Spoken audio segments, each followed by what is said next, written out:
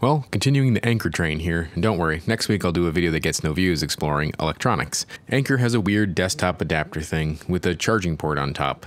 This should be interesting to explore what it does and how it differs from other power adapters. The other power adapters today include Evatronic, Rocoren, and Nanami. Two look like they may be clones of each other, so something to check out. Maybe one of these power adapters will be the best new power adapter. I'll go through these and test the adapters for performance and features, as well as check weight and value on the quest to find the best power adapter. In this series, I try to answer the question, which power adapter do I want to get? The videos get technical, so hang on and always ask questions if you don't understand something. The performance is measured and compared to near competitors to see how each one stacks up. If you want to help out the channel, see the links on my webpage or in the description. Patreon is now live, as well as the super button. Thanks to my current patrons and channel supporters. First up is this Nanami 100-watt USB desktop fast charging station with GAN. The adapter is in pretty standard packaging. The adapter itself looks okay. It is one of the more flat style desktop adapters. It is a moderate sized device for the power level on first impression. It has a removable figure 8 power lead with 4 USB ports. The nice part about the removable power cord is you can easily add an international power cord to this unit. The AC or mains voltage input on this and all the units today are universal. The 2A and 2C seems to be a common port arrangement still. When we flip the adapter around, we can see that this adapter has a safety listing, which is nice to see, as well as the Department of Energy 6 mark on this product, which would indicate that it has been tested and complies with energy efficiency requirements. The port sharing is on the web along with the supported protocols and some basic specs. Actually not terrible, with a reasonable list of supported devices. Let me check the user manual, and it's pretty standard fare on this one. It seems the PPS mode gets forgotten in writing. So, let's plug it in and find out what it can do. The first thing I see with this power adapter is it has reasonable idle power consumption. This is a good first step. For the modes of operation, this adapter has 5, 9, 12, 15, and 20 volt fixed USB 3.1 power delivery modes. The power adapter also has a programmable power supply mode or variable voltage mode, which can be more efficient for charging of 20 volts. This can go up to 3 amps, so this should support 25 watt Samsung fast charging. The power negotiation is the same as most of these USB power adapters. Any plug or unplug causes renegotiation of all the outputs. The data on this one is okay. In a time when many of these adapters can hit 90+% efficiency, this power adapter is stuck around the high 80s. It isn't awful looking as a standalone, but in comparison with the devices from later on, it will stand out. The output voltages all look good though, which is always nice. One interesting note is that when the mode of operation changes between 50 and 75% operation, the voltage ripple on the device decreases significantly, pointing to another reason to have the technology we'll talk about a little later in this video. The Rocoren desktop fast charger 2C plus 2A 100 watt is up next. Tiny box for this one, so good optimization of packaging. Plastic wrapping, a user manual, and an adapter. Not much more needed here. The adapter is fairly compact for a 100 watt adapter. It also has that same style removable power cord, the most requested feature on the Basius desktop adapter. We get 4 total USB ports, 2A and 2C, so a good mix of old and new here. When we flip the adapter around, we can see this adapter has a safety listing, which is nice to see. I also see the Department of Energy mark on this product, so the 6 in a circle, which indicates this has been tested and complies with those energy efficiency requirements. Again, something to check out when looking at the data. The user manual is standard fare. They give the usual details and a list of what ports can do what. The web marketing data on this is also not terrible in that it provides port sharing infographics, modes of operation. Again, PPS is mentioned, but not the specific capability. I want to plug in 4 things. Well, that is clearly laid out in the user manual and on the web with what it can do with 4 things plugged in. Great. Time to plug it in and find out what it can do. The first thing I see with this power adapter is it has reasonably low idle power consumption. This is right in line with other power adapters around this power level. Nice. For modes of operation, this adapter has 5, 9, 12, 15, and 20 volt fixed USB 3.1 power delivery modes on the USB-C ports. I didn't check the USB-A ports, but they mention QC with 1 port used, and then it's 5 volts and 3 amps shared. The power adapter also has a programmable power supply mode or variable voltage mode. This can be more efficient for charging. The voltage is at 21 volts and can go up to 5 amps too, so this might be a good option for Samsung superfast charging. I checked both USB-C ports and PPS, and this charger does support 2 PPS devices at once. However, the voltage drops to 11 volts and it only supports 25 watts for each port. The power negotiation is the same as most of these USB power adapters. Any plug or unplug causes a renegotiation of all the outputs. The data on this thing is looking pretty good.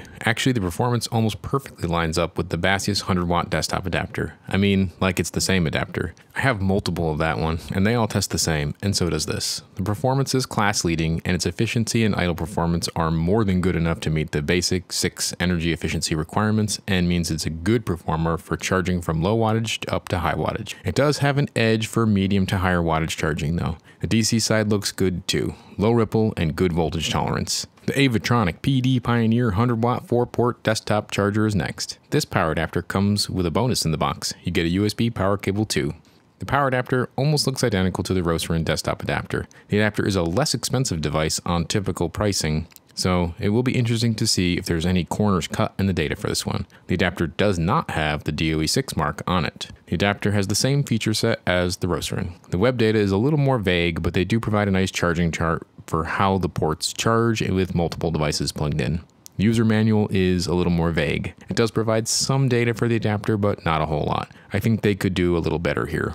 Although the adapter appearance looks the same as the Rocoren, there are subtle differences making me think it actually isn't the same. The data will prove that out. So let's plug it in and find out what it can do. The first thing I see with this power adapter is that it has reasonably low idle power consumption. No alarms and no surprises. For modes of operation, the adapter has 5, 9, 12, 15, and 20 volt fixed USB 3.1 power delivery modes on the USB-C port. Starting to sound like a broken record here. The power adapter also has the programmable power supply mode of 21 volts and can go up to 5 amps, so full power. The power negotiation is typical with any plug and unplug requiring a reset of the USB modes of operation. The AC data is very similar to the Rocoren. It is, however, less efficient. Enough to make a difference in the performance figures. When you're at the top of the stack, a little bit counts. This means that even though the adapter physically looks the same, there is something different inside of this adapter. Something that probably helps to make it cheaper, but also makes it worse in some ways. In terms of the output side, the voltage ripple and voltage level were good, so it does have that going for it. The power supply choice is probably going to come down to value, which we will look at a little later on.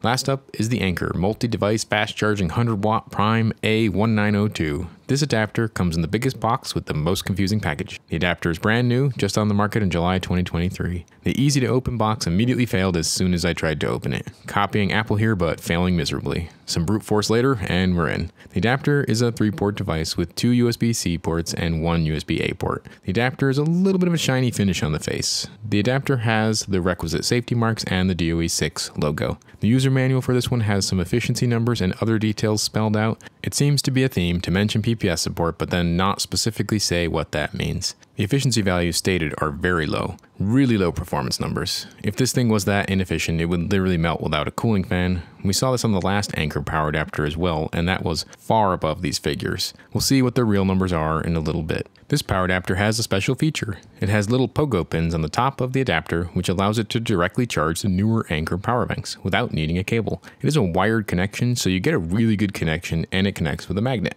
Quite strong magnet. It can easily pick up the adapter. I guess that's why it includes 2 adhesive strips to stick this thing down. I have no idea why there's an LED on the front for that. For all I can tell, it does nothing. It will charge at 100 watts alone. If you use it with other cables plugged in, it drops to about 30 watts, which is not all that much slower than the bulk of the charging time on this power bank anyway. So let's plug it in and find out what it can do. The idle power settled out to a higher number. This isn't the worst idle performance number, but it is certainly higher than normal. It meets the requirements for a multi-voltage device for DOE, but not for a single voltage device. For the modes of operation, this adapter has 5, 9, 12, 15, and 20 volt fixed USB 3.1 power delivery modes. It also has a programmable power supply or variable voltage mode, which can be more efficient for charging, of 11 volts. And in this case, it can do 4.5 amps. So it's borderline for supporting 45 watt Samsung superfast charging. It may struggle since the current limit is set a little too low. The power sharing is different on this one. It still renegotiates on plugs and unplugs, but it is so fast on the unplugs the meter doesn't actually register a change if only in the 5 volt mode. This isn't bad. It does show some improvement on the plug and unplug of devices. The data is okay. This power adapter falls back into the pack in terms of overall performance. Higher efficiency than some, reasonably low voltage ripple on the output. DC voltage is a little low, but in spec. The power adapter does work, but for being a little larger of a device, it doesn't really add much except having that platform to connect the power bank. Chances are I have other devices and I will use a USB-C cable to charge that way anyway, so I'd rather the new, smaller Anker 100-watt adapter than this larger and less efficient option. I'd say there is somewhat of a gimmick alert.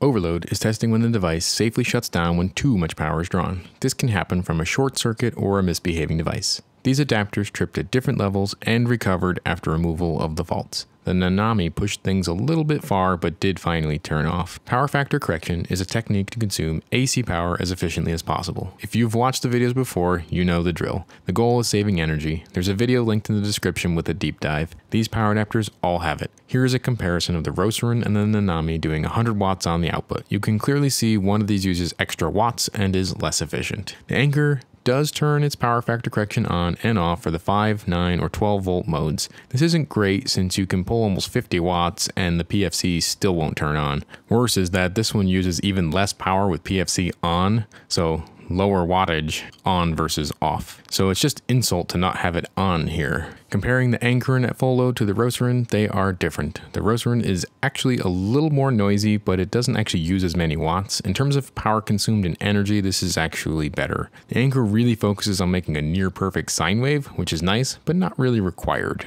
Okay, time to get some weights on these adapters. The packaging for all these adapters was all over the place. The Anker had a little too much and the Rocoren was nice and light. In terms of the power adapters, the Rocoren is not the lightest around, but not bad considering with the power cable. The Anker is on the heavier side. The Rocoren and Evatronic look like they're similar adapters to the Basia's 100 watt, but the casing is a bit larger. This extra space, I'm assuming, is to house that power connector, but otherwise they do look the same. The Rocoren and Evatronic do have different companies listed as the OEM though. Time to compare the data. I have tested a lot of 100 watt adapters. It's actually a task to just choose which ones to compare to. I don't bother comparing to the junkier ones. When comparing the idle data with others, there are a few lower wattage options and a few moderate wattage options. These all meet the energy efficiency standards claim though, and the quality is reasonable on all of them. The Satechi 100 watt still has the crown for this though. On the idle graph, again, Satechi is best for idle. The Anker takes the higher spot and higher than all the others it's being compared to. It looks like it takes a little extra power for that top port. The Rocoren and Evatronic are solid middle of the pack though.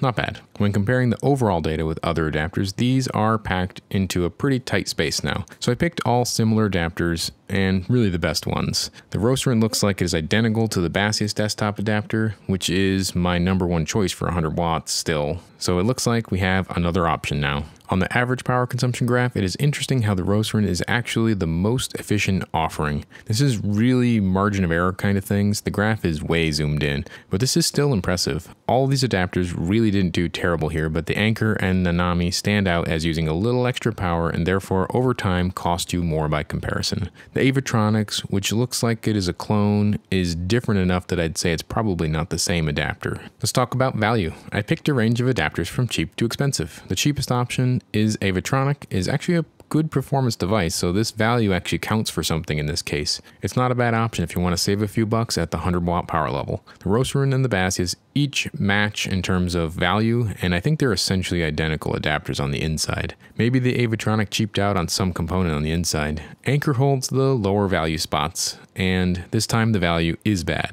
At least the Prime 100 watt wall adapter is good. Okay, yeah, another round of 100 watt power adapters. Yes, I still have more of these here. These ones were all pretty similar products. Some behaved better, some worse. For the most part, they were all the same. The Rocoren is the standout in this group. Compared with the last 100 watt round and the wall type 100 watt adapter being basically hot garbage, this thing is great. I think it is a rework of the Basia's power adapter in terms of the internals, but it has a replaceable power cord, which is the #1 complaint on the Basia's adapter. So this is great that there is another strong performance adapter on the market in the 100 watt category. Seems like there are a lot of great options out there now. Some of the notable results of the Anker with its less than ideal power factor correction that actually uses a little less power while on, but is stubborn to turn on. The Nanami continues that and is actually kind of not great, and the Evatronic is okay. The Evatronic is compelling from the value perspective. None of these power adapters has any standout issues with voltage ripple, and all were in good voltage tolerance. The various USB protocol compatibility and renegotiation is similar to everything else out there, so nothing of note there.